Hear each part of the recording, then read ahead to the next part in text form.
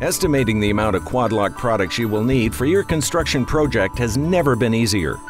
From your plans, obtain the following information: length and height of all walls to be formed, the specified width of all concrete walls. Make sure to calculate each wall width separately.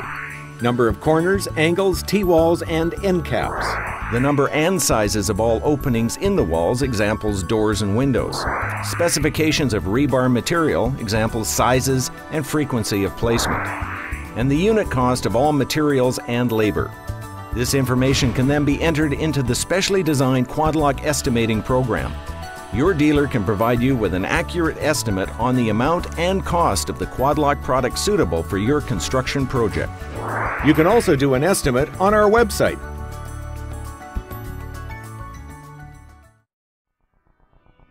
Knowing how to assemble the quad lock system is simply not enough to ensure successful project completion. A successful and productive project comes from careful planning of details at all stages, so the job comes to completion on time and within budget. The building site must be well prepared, clean, and well organized. Clear all excess building materials and debris away from the work area. If you have a below-grade basement, make sure that the excavation is clear and that you have good access all around the perimeter. A minimum clearance of 3 feet is recommended. Provisions for a subsurface drainage system should be made for later installation. The project manager and job supervisor should carefully review the building plans to determine what needs to be done before assembly takes place. Prepare cut lists and prefabricate components wherever possible. Rebar should be cut to length, pre-bent, and delivered to where it will be installed. Check the plans and determine the spacing that is called out for all rebar. The quad lock system is ideally suited for even 12-inch increments on the horizontal plane. Vertical rebar can be installed at any called-out spacing. If the spacing for horizontal bar is other than a 12-inch increment, contact the project engineer and request a change. Window and door bucks should be pre-assembled on or off-site and delivered to the site ready for installation. Panel measurements that repeat can be pre-cut prior to assembly, particularly at corners.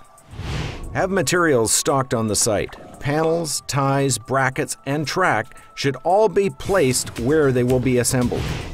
This minimizes the amount of time spent walking back and forth to retrieve product. Note the legend on the quad lock bag that says "Do not cut this side." Cutting the bag here may place a score mark in the panel beneath and weaken the panel during concrete placement. Cutting bags on their sides makes them unusable, while cutting the ends of the bags in an X fashion as shown will leave the bags intact for later recycling as trash bags for job site cleanup.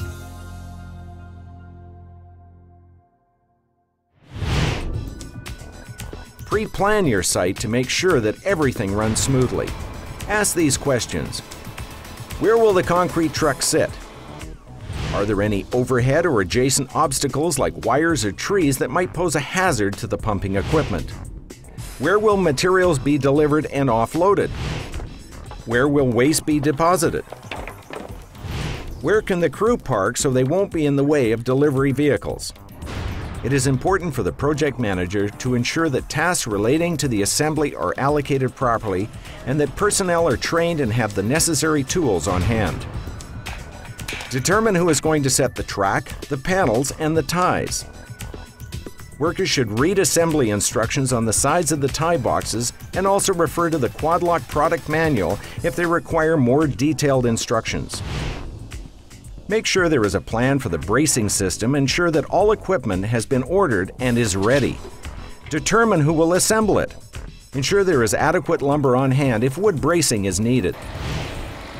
Make sure that the concrete and pump have been ordered and that it'll be ready on pour day. Determine who will run the pour and address quality issues like plumb, straight, square, and level. Assign individual tasks like handling the pump and running the vibrator. And finally, if an inspection is needed at any stage, ensure the inspectors are scheduled and on site at the appropriate times. Attention to these details will save you time and money and help to ensure a smooth running and high quality job.